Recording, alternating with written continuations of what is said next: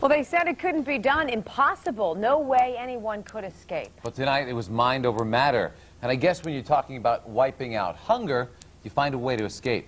A ninja master right here in Pittsburgh with a daring escape tonight to help the Salvation Army feed hundreds and hundreds of people in Washington County. Ninjutsu master Joey Nuzum getting locked up really tightly. Okay. Now, if you watch very closely, I'm going to squeeze these really hard.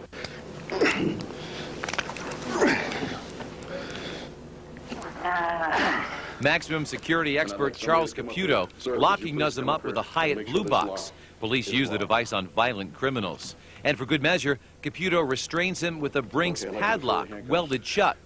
Nuzum goes to work, tries sliding his way out, pulling for several minutes, struggling. He tries using his feet with no luck. 2, 3.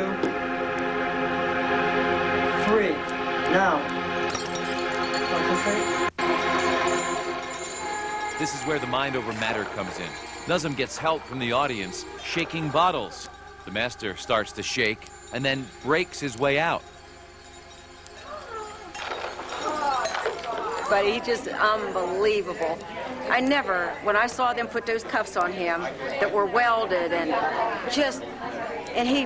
the energy that man had and got out of that, it was just unbelievable. Caputo loses the challenge. He doesn't know what to say. I'm amazed and I'm shocked, and I have to admit that I am a believer in Joe Nuzum and what he can do, because these were all maximum security restraints. My reputation rests on it. I'm just surprised. I'm shocked, absolutely shocked. Caputo raised his eyebrows too, giving the Salvation Army $1,000. Oh, it's wonderful, yes. We're very grateful to him for this contribution. It'll make a big difference. 500 to 600 kids will have a Christmas because of that donation. Well, that just eliminated anything funny I was going to say because There it was you a go. serious story. All right, Coach Wanstead getting ready for the backyard.